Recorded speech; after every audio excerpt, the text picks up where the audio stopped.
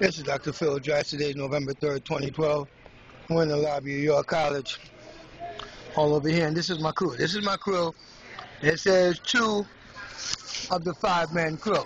That's 2. I make number 3. Then there's that guy you came with, and then there's Rome. We eating our first hot plate of food since we've been here in 5 days. Isn't that right?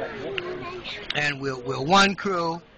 We're one crew. Wherever one goes, everybody goes to make sure that we end up getting shelter. We end up getting what we're supposed to get. This is us, and we eating. I got Pops right there.